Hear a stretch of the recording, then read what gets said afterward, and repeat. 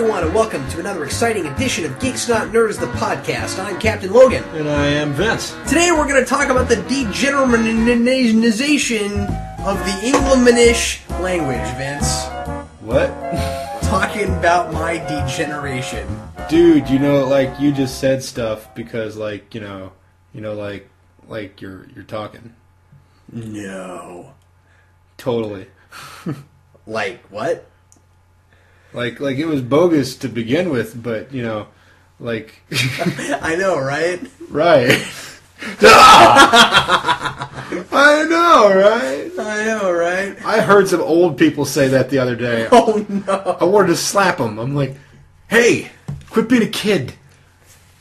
So today, or more to the point, quit sounding like a moron, right? Why would you want to lower yourself to sound like the younger generation right now?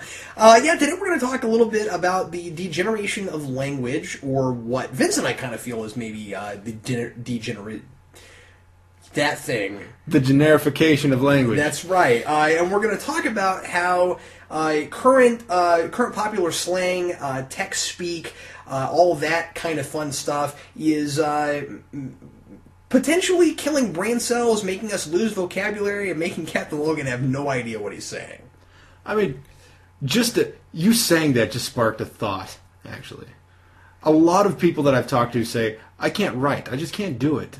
And I say, well, maybe if you wouldn't spend all your time doing NetSpeak, maybe if you'd spend your time, I don't know, forming complete thoughts. Yeah, right. Then maybe you'd be able to write something.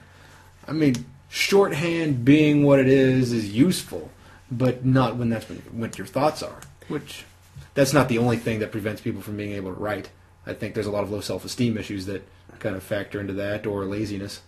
Well, sure, and as far as writing goes, people get it in their heads at first before they get started that because it doesn't cost anything, it must be easy. I've always thought that people are like, or just because it doesn't require any obvious visual skills. I know that sounds odd, but I mean, like, drawing looks hard.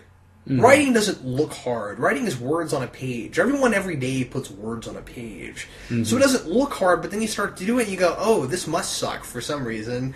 And so what you end up discovering is that, you have to make complete thoughts. You have to actually think things through, which is something that people are becoming increasingly less good at, and it's seeming more and more foreign to people because we're in an age of instant gratification and we're in an age of instant communication, and both of those things together equal doing everything on the fly. Mm-hmm.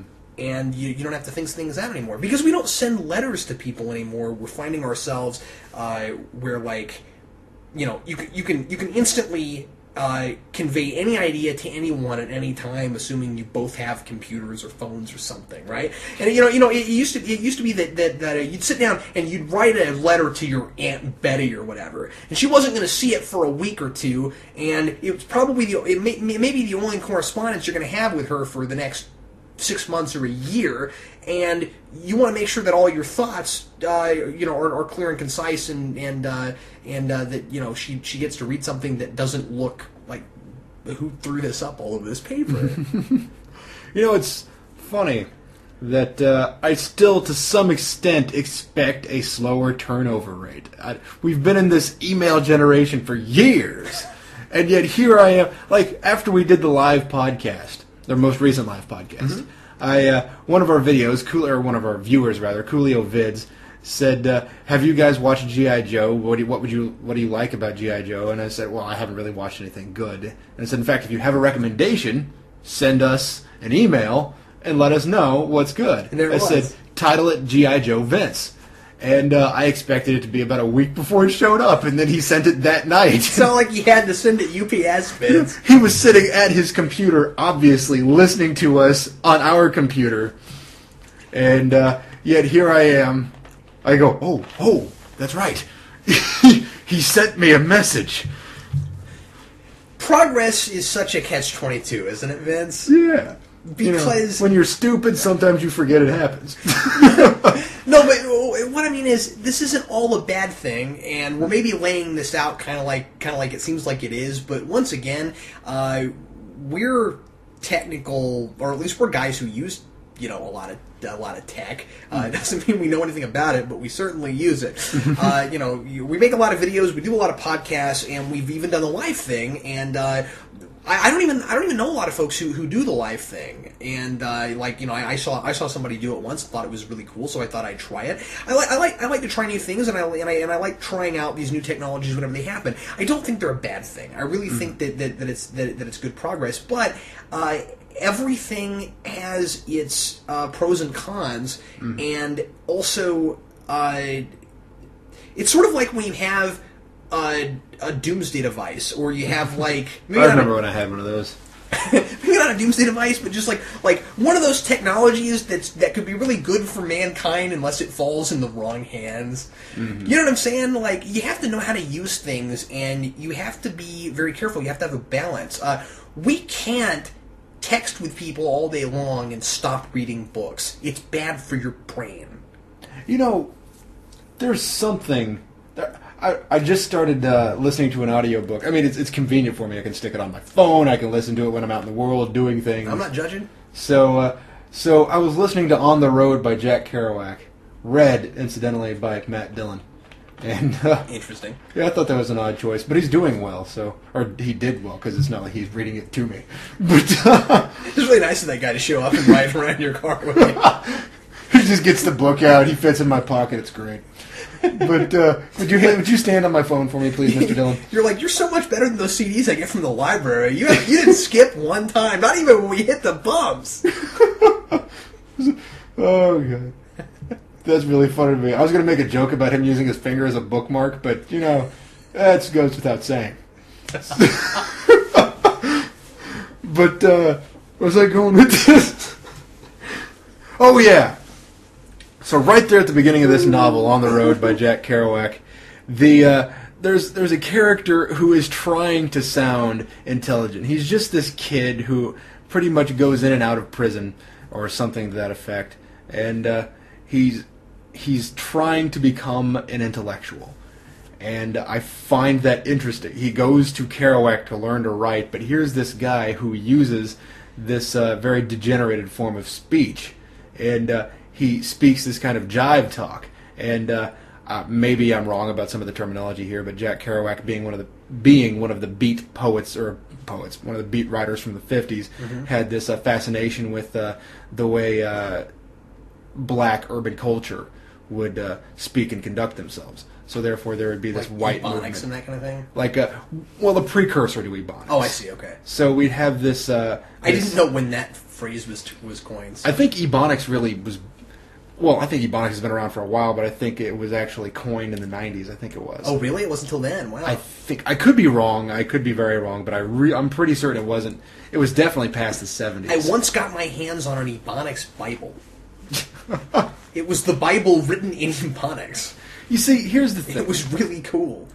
Ebonics I find interesting, but I do not consider it a language. No, I don't think so either. It was cool in a novelty sort of way. I was like, someone did this? There are classes. You can go to colleges, and there are ebonics classes. They will teach you to speak ebonics. I'm not kidding.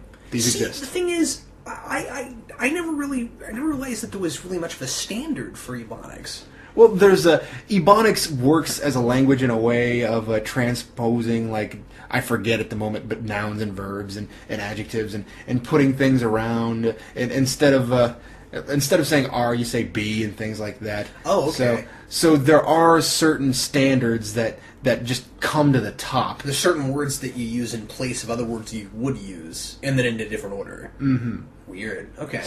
But the reason why ebonics bothers me, it's not so much that people use it, but if you consider it a language, then Pig Latin's a language. Yeah. So, and Pig Latin is not a language. That's Esperanto. So, see, it bothers me that people would consider this stuff a language because it is English morphed. There is nothing about ebonics. You're not going to find a word from ebonics that doesn't appear in the English vernacular. It does not appear there. Yeah, well, would you say text speak is exactly the same way? See, I see that's becoming more and more like there are people who are thinking of it nearly like a language because there are certain standard acronyms you use and things like that. I don't know. I wonder if it's far fetched to expect of several years from now that there will be people who will speak entirely in text speak. Scares me. Hope not. I think it's strange when people do that. Because, well, first of all, we've addressed this, Cap more specifically has addressed this particular one, but somebody saying OMG... Saying it out loud, yeah. It's the same number of syllables, so that's pointless. Now, somebody saying I lolled so hard. Oh. That bothers me, but I understand it to some extent. Like, it's a slang. So somebody will say something because it's a slang, They'll like, ain't... wasn't a word for a long, long time, but it made sense. We knew what that meant. Yeah, and nowadays you can say it without nearly as many people saying, that's not a word, quit saying that. Mm-hmm. So, and then there's certain acronyms in internet and text speak, which I think are nearly a synonymous thing to say now, right? Mm-hmm. Like, I think there's certain acronyms that people will say just so that they aren't actually cursing and using F words. Mm-hmm. And that's not necessarily good either. No. For a while there, I was saying those words because I thought they were funny, like FUX instead of the actual word. Oh yeah. So I thought that was funny, and I typed that into an instant message system, and somebody said, "You realize I don't care if you cuss, right?" And I said, "I just thought it was funny." So especially when I eventually turned that into facts. So. I think there was a period for a while where I was saying WTF and OMG out loud, some just to see if people would catch me on it. It was like a social experiment because it was bugging me when people were doing that, and I was wondering just how commonplace it was becoming. So in various circles, I would start saying that just to see if anybody would call me on it. Mm-hmm. See, WTF makes sense to me because it's basically censoring yourself. Yeah, that's what I was getting at earlier. OMG to some extent could be a self-censorship, but yeah, it could. Typically, no. And even then, self-censorship is kind of funny. If you're willing to give us the idea that you've said it, then you're obviously intending that we know what those words are. And really, is your vernacular so limited that you can't say that in another way? Yeah. I mean, there is certain things. There are certain things that people will say. It's getting to us too, isn't it, Vince? Well, it's getting bad. That's something I'd actually like to address here. Yeah, sure. There's in my vernacular, the way I talk every day, the way I speak every day, I have these bits of slang that poke into my my regular everyday speech and my regular everyday thought. I mean, I'm one of these people who will say like and Sure. I think that. I don't know when that developed, but I know it definitely developed during my generation. Mm-hmm. And I think having those little unconscious things are, even saying I know right, to some extent is forgivable, although it's annoying. But having slang, I don't think is a bad thing. No, I don't either. Not necessarily. It becomes a common type of speech. I mean, it's a vulgarity, if you will, but just meaning that it's common. I think in some ways, new words and new speech is gonna kind of start off as slang until it becomes a regular thing. I mean, like when Shakespeare was making up words and then he was putting them in his plays, they became commonplace later. But what were they when they started? Yeah, they were basically slang. If you're making up your own words and then you start using them, you know what I mean? Mm-hmm. I mean. I've done this. I've made up words and then gotten people to start using them. I started saying phantasmic a few years back and started getting a lot of friends. I'm probably not the first person who said that, but I hadn't heard it before I started saying it. I started getting friends to say phantasmic. I heard it on a TV show the other day. Phantasmic? Yeah. See, I'd love to say that I actually originated that, but I probably didn't. But the character did. I think the character had just turned into a ghost, and somebody's like, "How do you feel?" He says, "Phantasmic." Well, that would be a pun, which is entirely different. But he did say phantasmic. I don't think there's anything wrong with slang. No, I think what it all boils down to, Vince, is we shouldn't forget that there are different ways to say the same thing. Mm-hmm. What we really don't want to happen, even with slang, even with text speak, even with whatever else we have, I think that some of the stuff we're trying to simplify language, and I think that's bad because it gets to where it's really difficult to express yourself. You don't have different ways to say the same thing because there are different degrees of something. For instance, and I'm borrowing this example from my stepdad. Jeff and I had this conversation together once, and I really liked the example he used, so I'll bring it up here. He said I think this was Jeff who said this. I'm going to give him credit for it anyway. I think he said this, and he was talking about how all of the different words we used to use to express female beauty have very often in our modern day and age been summed up with the word hot. Yeah. When men see women they find attractive, very often they say one of maybe 3 or 4 words, and very often it turns out to be hot. But there are a bazillion different ways to say that, and and more importantly, they're not all just synonyms. There are different degrees of hotness, or more to the point, beauty. So she's lovely, she's beautiful, she's attractive, and the list goes on and on. She's pretty. Well, pretty is less than beautiful. What is hot? Hot is a generic term. What does that mean? Like how attractive do you have to be before you are hot? Right? And after a while, I feel like it gets. I think it just gets bad for people's vernaculars if they get used to only saying things one way when there are different degrees to say them, because then they start to forget some of the other words they could be using, and that can be bad. No, that's a terrific point. I mean, words will then take on all meanings, and therefore any meaning is meaningless. So therefore, like, I forget who I was. It was a stand-up comedian who said this. I'm pretty certain it was. Who said, if you think that is awesome, what would happen if something really amazing, just totally out of this world, happened to you? How would you describe it? That is truly awesome. And he had lots of jokes in there, and that was really funny, but he made a terrific point. Yeah, that's really great. If you call finding a toy in your Cheerios awesome, then what do you call an alien invasion? Yeah. What do you call the second coming of Christ? Absolutely. And I would say that at least you, I can't speak for everyone, but I would say that at least you and I are both culprits of this all the time. Yeah, I say awesome a lot. I do too. You know what else I say constantly? Fantastic. I keep catching myself on this on our videos. Well, that's just because you're secretly the doctor.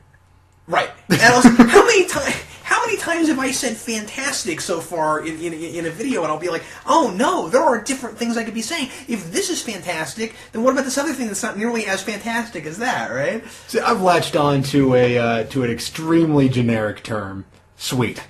Yeah. Like, what is that? That's sweet. Which means it's appealing to me on some sort of aesthetic level. Yeah, I never used to say sweet because I thought that was something that was just like for jocks and stuff. Back in the 90s when we were in high school, that was true, but now it's kind of become more commonplace and a lot more people use it. I found these days that I use a lot of like older slang that was really cool when we were kids, but nobody uses anymore. Like boss. Boss. I love boss, and I use that quite a bit. As in saying that's totally boss, dude. That was boss. When I was like 12 or 13, I used to say bad. Bad as in good. Oh yeah, I hated that. Remember that? I'm glad that kind of went the way of the dinosaurs. Yeah, that and you go girl and you the man. Yeah. Oh, you the man's still kind of around. Maybe a little bit, yeah. A little bit. Like that guy's a man. There are other things I wish would go away, like that have been around and stuck around, like dog. And Fran Drescher. You know, I grew up in small town like Kansas. Calling people dog. I never understood that. I grew up in small town Kansas, and when I went to college, I was in a weight room, and I was talking to the guy who was the weight room attendant, and I said, I asked him a question, and he's like, "Oh yeah, you got a dog?" I'm like, "Did you just call me dog?" Did you just tell you have a dog? You got a dog. It baffled me for a second. I had to come out of my own little world and figure out what had just happened. I went, oh, slang. That's right. I forgot about that. You know. I found that I used the word awesome so much that a few years back I coined a phrase that I still use, and actually a lot of my friends use this one now too, 8 shades of awesome. Oh, yeah. And I think that we just use it because it's funny and we're acknowledging the fact that this is happening. Mm-hmm. You know what I mean?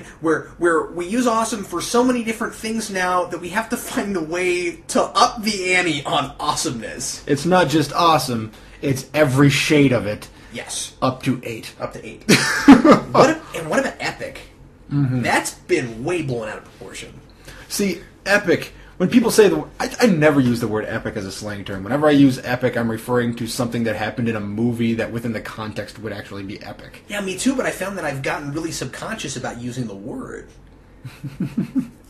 Where because it's being thrown around so much that I'll have to be really careful and be like, okay, is it actually epic? Is there another word I could be using instead of epic? Because the problem is, you and I talk about fiction a lot in the work that we do, and we talk about, just with reviews and things. And more importantly, we talk about science fiction, fantasy, and comic books. There's things that happen that are actually epic, and sometimes there are things that are epic, even in the sense of like epic poetry and stuff. And I still feel subconscious saying it because it's all over the place. Mm-hmm. Yeah, in a way, that's the person who tries to use English properly. That's their dilemma. Oh yeah, okay. Well, that's fair. But I don't like to, I try not to be unoriginal as much as possible, and so I like to use other words to describe things when I can find them. Mm-hmm. Yeah, at the same time, you don't want to be elitist, though. Well, no, that's true. Yeah. You don't want to single people out. You don't want to be like, oh, that person can't follow what I'm saying now because I'm using words they don't know. Yeah. Like, well, that guy uses Ebonics, so obviously he doesn't know what I'm talking about. That's not exactly true. I played shot put. That makes no sense. I threw shot put on a track team with a guy who had an extremely thick Georgia accent, and he would drop words off the ends of sentences, and it would be really difficult to understand what he said. He was good humored about it though, and he said to me in his Georgia accent, he said, "I know you guys talk down here. I know you guys talk down here," and then he cleared his throat and he said, "How are you doing this evening?" And the guy's name is Jermaine, terrific guy, but that was really funny to me. And you see, that's the thing, is that's not exactly the way people talk in Kansas versus how they talk in Georgia, or speak, or whatever the word is. I don't know English, don't ask me. But I think there's a difference between the cultural like slang, cultural vernacular, what have you, that you're used to, and just being educated. Mm-hmm. Just because you talk a certain way doesn't mean that you shouldn't be able to, learn new words, read things that were written in a different voice that we just don't use anymore. Mm-hmm. In college, I took classes where we had to muddle through some old English. Yeah, I know people who can't muddle through Shakespeare, and I know people who can't muddle through crime novels of the 50s. Speaking of crime novels from the 50s, I was in one of my friend's stores. I have a friend that owns a comic book and toy store in Humboldt, Kansas. And I was in his store, and I said to the guy, "Man, that's a lot of scratch." And he said, "What are you, from the 20s? Scratch? Who says that?" And this is the same guy that called me for saying bub to people. I said, "What's up, bub?" And he said, "What are you, Wolverine now?" I said, "No, my dad says bub." I just got used to it. So there are certain things that I think we pick things up and just assimilate them into our vocabulary because we think they sound interesting or whatever. Basically, I think profanity. I think it's the word I was trying to slang, because that's the word of the day.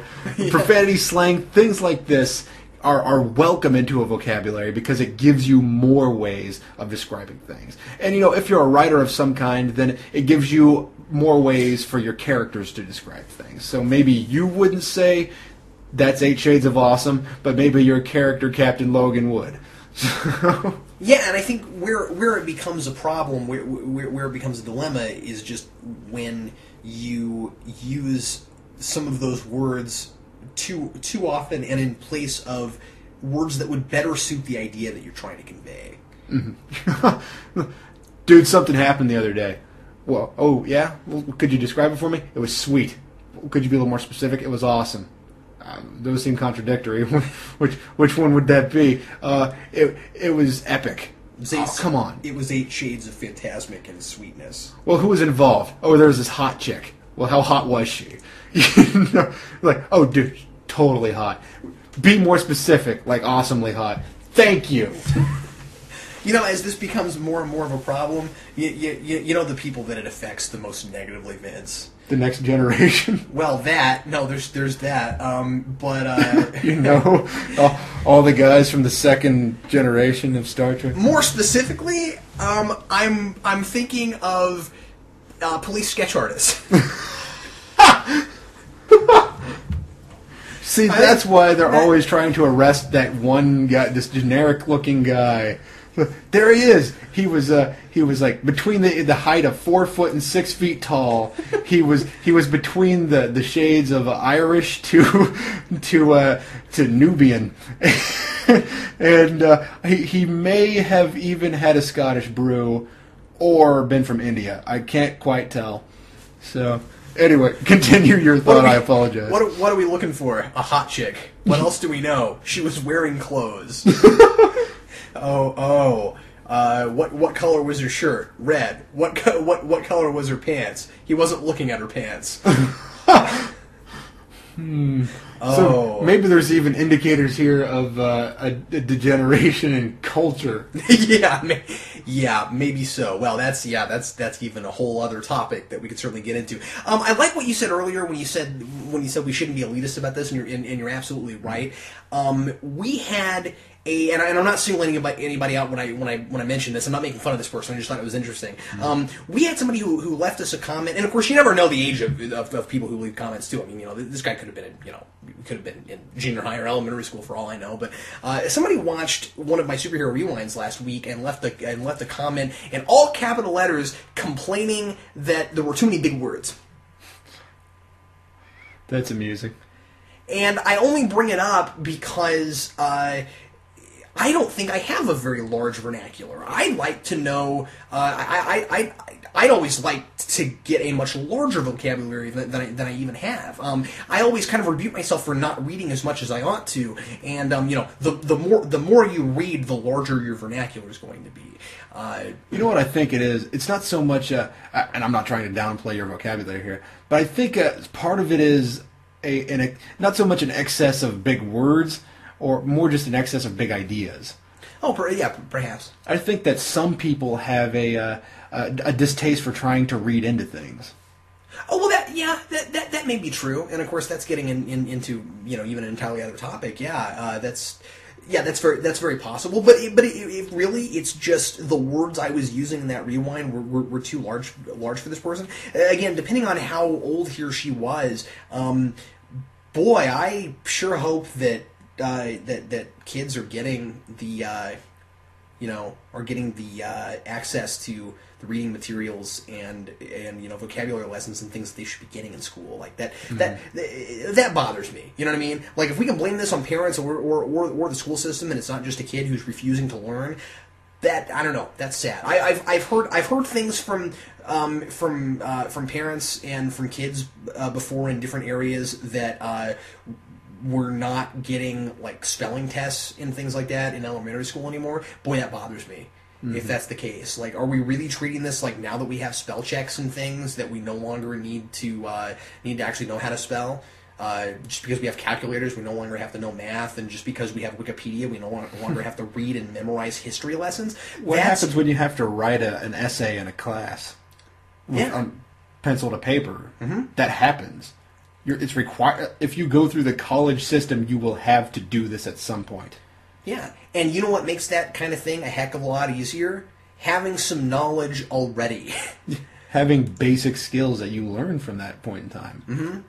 Mm-hmm. So much of essay and paper writing so much of good essay and paper writing comes from personal experience that you already have, and then and knowledge you've already built up, and then you extrapolate from a text and from whatever you're doing research on or whatever with things you already know, and it's not enough to just read material and write about it. You have to have those critical thinking skills, and I don't know, man. Sometimes I feel like that's not being taught either. Mm-hmm. Well, and I don't know. I don't know about modern school practices. The language thing is just one more piece of that giant puzzle. Mm-hmm. Of course, it's been a long time since I've been in grade school. Yeah, right. Well, and I mean, I don't feel like grade school was up to the par that I wish it was when I was going through it either. Mm-hmm. I feel the same way, and I feel the same way about high school. Like we're a product of our generation. I am no good at memorizing things.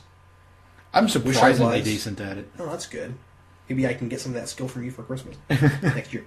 Like it just happened. I just suddenly realized I could do it. Bless you. Well, we're over time already, but let's go ahead and go to rants. This will be a little bit longer of an episode this time. And why don't you go ahead, Vince? So maybe I should touch on this in my rewind, but I was watching American Psycho with a college class, and in the moment when Patrick Bateman kills this homeless man, nobody even flinched. But then the homeless man had a dog, and Patrick Bateman stomped the dog. And everybody gasped. Oh my God, he just killed that dog. It's a dog. He just killed a man. You realize he just killed a man, yes? What? Did you not have a problem with the homeless man being killed? Do you have more regard for a dog than you do with a homeless man?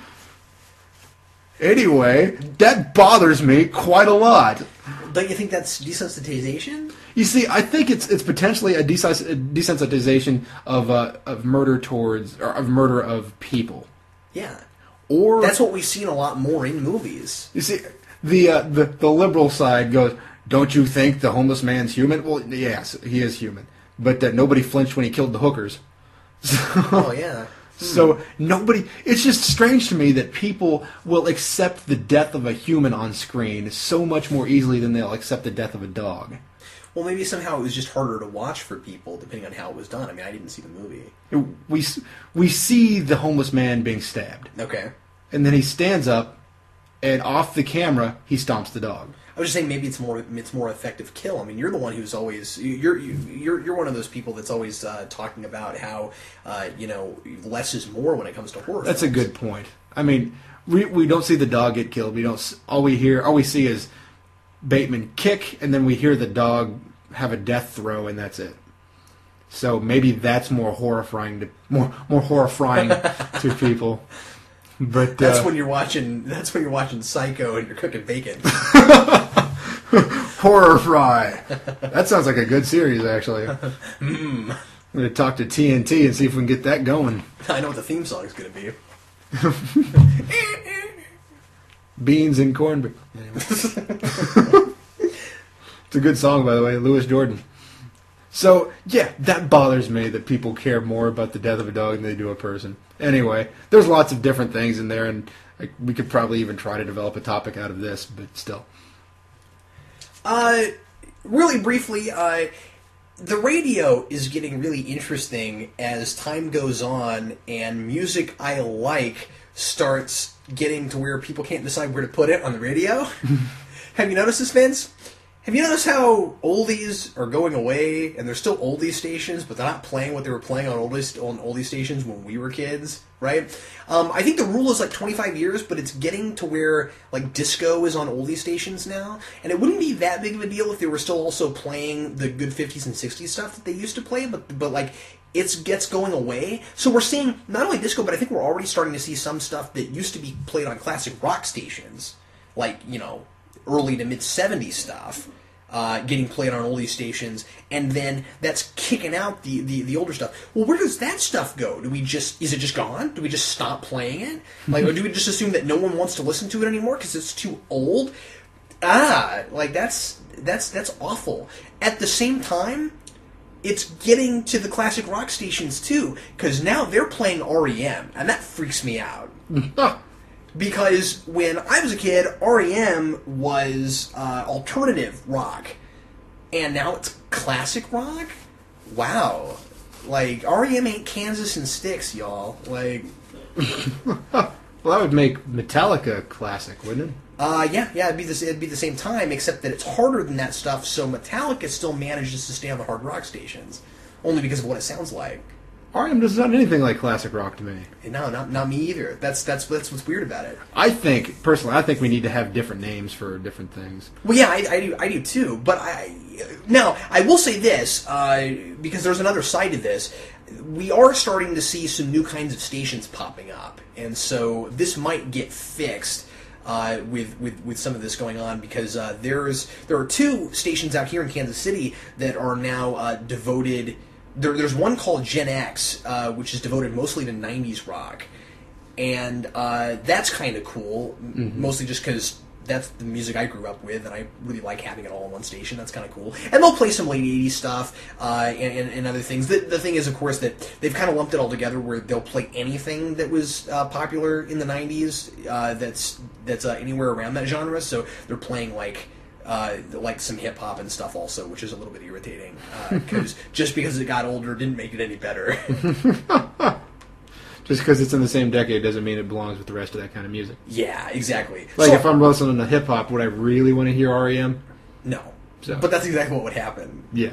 So, yeah, I think that we're in just this really bizarre crossroads right now, musically, where, there's not a lot of great new stuff being made that I'm finding in the genres of the stuff that I was, listening to in the late 90s, early 2000s. And then the stations can't decide where to put that stuff, so... I think part of the issue is that they're trying to...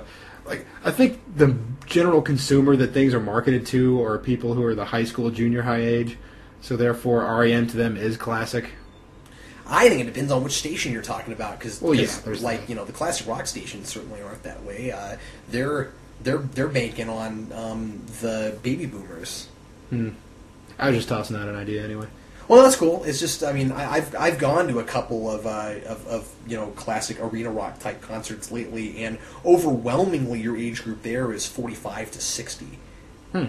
I was the youngest person I could find, and I won't tell you which band I went to because I'll get nothing but people making fun of me. It was Ozzy Osbourne.